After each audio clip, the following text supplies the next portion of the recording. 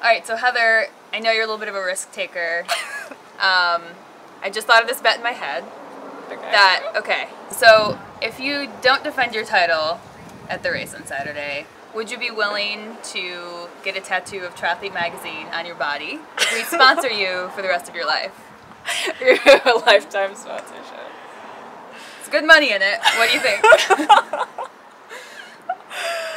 Just say yes. Okay. I'll do it. Hey guys, true to my word, I am keeping my bet. Off to get my Triathlete magazine tattoo here at 454. Let's do this.